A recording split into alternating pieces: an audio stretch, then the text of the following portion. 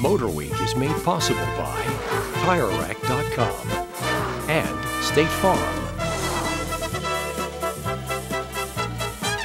Earlier we talked about the Duesenberg, the American car that more than any other captured the fancy of the public in the 20s and 30s. If we could pick a current American car with anything close to that kind of appeal in the 80s and 90s, it would undoubtedly be the Corvette. And at vintage auto auctions of the future, the two Corvettes we're about to show you will be the ones with the highest price tags. The two we're talking about are the ZR-1 and the Callaway Twin Turbo, Corvettes that outperform some of the finest exotics in the world. We managed to get these twins together last fall for a few impressions and acceleration runs at Pocono International Raceway. We'd driven the ZR-1 before, but this was our first try with a production version. Starting at $59,175, the ZR-1 gets all Z51 Corvette options as standard, including 13-inch front brake rotors and FX3 selective ride control. Special bodywork stretches to cover 3 inches more width, which comes from Monster 315/35 Z-rated 17-inch tires. Of course, the real substance is under the hood.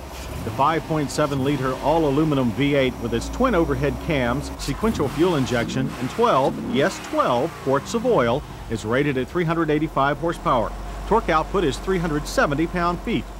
The engine reaches peak horsepower at 5,800 RPM, a bit high compared to what we're used to in V8s. And it pushed our car through the quarter mile in 12.9 seconds, ending at 111 miles per hour.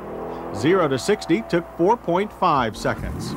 Chevrolet claims times that are a tenth or two faster for both measures, but either way, the result is enough force to nearly cure driver myopia. Unfortunately, we didn't get the chance to run the ZR-1 at peak speed on the High Bank racecourse. In our second day of testing, the Pennsylvania sky opened up to dampen our fun. All was not lost. We did come away impressed with the ZR-1's wet weather traction. And we took the time to become better acquainted with the interior. All Corvette interiors have been redesigned for 1990. The tach and auxiliary gauges are now analog, while speed reads digitally. Generally, everything is easier to see, read, and use. The biggest problem with the ZR-1 is that only 3,000 of them will be made this model year. If your dealer is fresh out of ZR-1s, or if you just want something a little different, consider the Callaway Twin Turbo. Add $26,895 to the price of a standard Corvette L98, and you get special bodywork that's a bit more aggressive than that of the ZR-1. And of course, a new engine. Callaway starts with the factory Iron Block 5.7. Then they virtually remake it from the inside out, adding 2 turbochargers and 2 intercoolers along the way. The result is 390 horsepower and an astounding 570 pound-feet of torque. Quarter-mile acceleration ends up being slightly better than that of the ZR-1.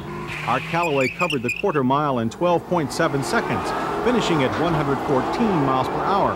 0 to 60 took 4.5 seconds, the same as the ZR-1. The Callaway makes its power at very low engine revs, which will please traditional muscle car taste.